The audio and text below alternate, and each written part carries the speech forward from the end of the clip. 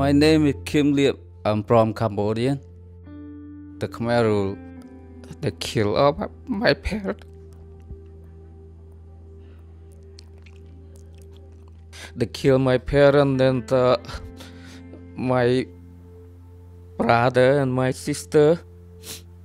Yeah, and all my auntie. But some of them is starved to death, no food to eat. And we got to work from the dark to the dawn.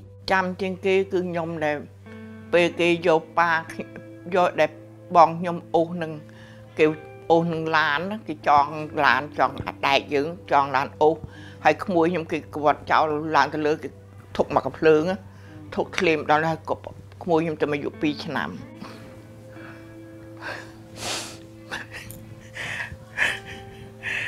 I still having flashback, nightmare whenever I see, whenever I hear, like we just had the air show last week, the Blue Angel, and so that plane was flying across Cambodia and Vietnam during that time and dropping bomb, and so when we heard that plane, it reminded us of the war time.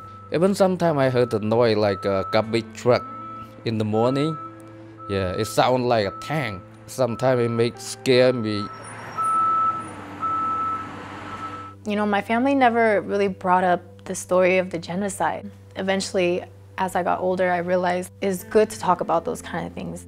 Even though they don't talk about it, it's still inside of them.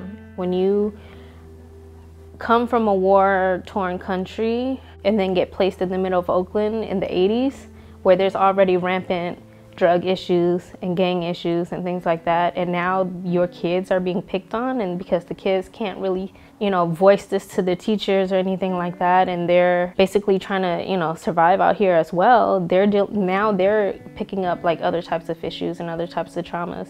And I felt like my mom, with her going through her own like mental health or whatever you want to call it, I guess she rubbed it off on us.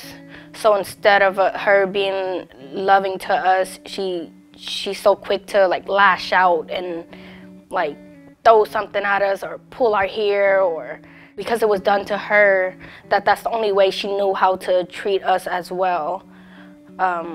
And I think that she just pretty much took her pain out on us.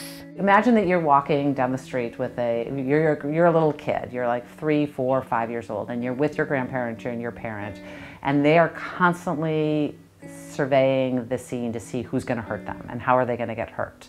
And they're jumpy and they're looking around and they're maybe yelling at you because you're skipping because they're worried you're going to get killed because this is what happens to survivors. They were constantly worried that they would lose their children. They were surviving and they were, and they were either going to be killed or their children were going to be killed or their family member was going to be killed. And so then you hold that in your body. Instead of thinking the world is a safe place, you hold it the world is not a safe place because you've been given that message. You've got people yelling at you, telling you not to skip and not to be happy, and they don't mean to be telling you not to be happy, but they're scared for you. And they're scared because they can see you looking around thinking that person's going to hurt me all the time. And so then they hold this in their body and it just gets reinforced. And then they start walking through the world that way, and they start getting those kind of reinforcements back at them, and it causes, and they may then start using substances to manage that. They may start getting involved in sexual exploitation because they're looking for love. They may get involved in gangs because they're looking for family, and so that just gets kind of, we call it multi-generational trauma. It just keeps going. So I started hanging out, cutting school. I guess I got into burglarizing homes, robberies, so school, education, all of that was, I completely gave up on that. I didn't know how else to take out my anger, and I got into some troubles, so that meant that I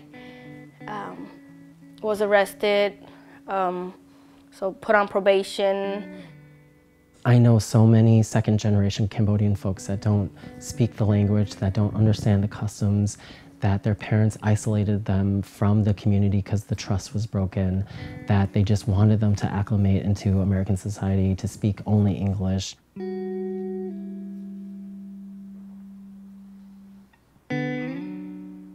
We identify as Americans. So many of us were born and raised here not knowing anything else about our culture.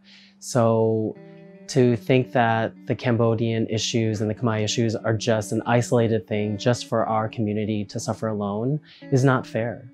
We have been a part of the Oakland story. We've been a part of the American story. And I really think that, sometimes for me to tell people that I'm Cambodian, many people have so many more questions, like, where is that? Or what happened in the war? Or what was the war? There was a genocide? So many people are so uneducated about the Cambodian experience, and in a way that makes us more invisible.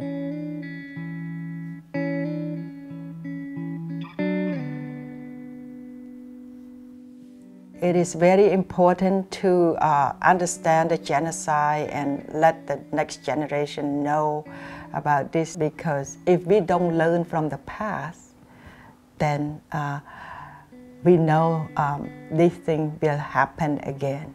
So how can we come together to support our youth and to support our elders that have lived here for so many years?